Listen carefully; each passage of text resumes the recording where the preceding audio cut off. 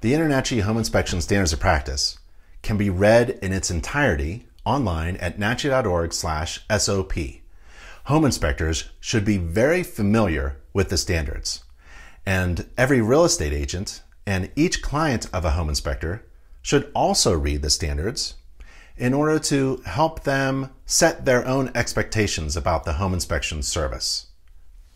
According to the InterNACHI Home Inspection Standards of Practice, a home inspection is a non-invasive visual examination of a house performed for a fee, which is designed to identify observed material defects within specific components of that house.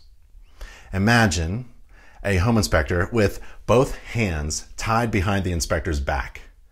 The home inspector is essentially restricted in this way while performing a visual-only inspection, which is not invasive and not technically exhaustive. The home inspection is intended to assist in the evaluation of the overall condition of the dwelling.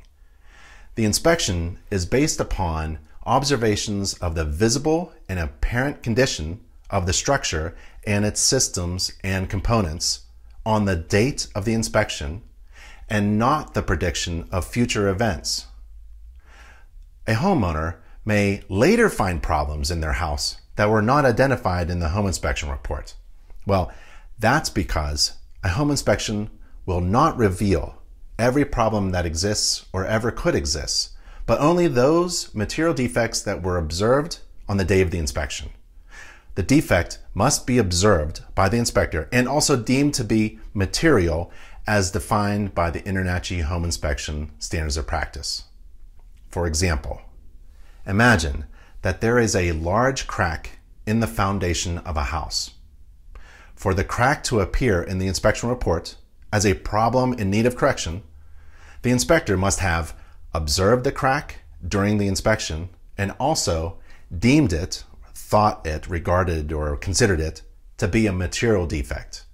Now, a material defect is defined in the InterNACHI Home Inspection Standards of Practice, and that's at nachi.org/SOP. A material defect is a specific issue with a system or component of a house that may have a significant adverse impact on the value of the property or that poses an unreasonable risk to people. The home inspection report describes and identifies the inspected systems and components of the house and identifies the material defects that the home inspector observed during the inspection.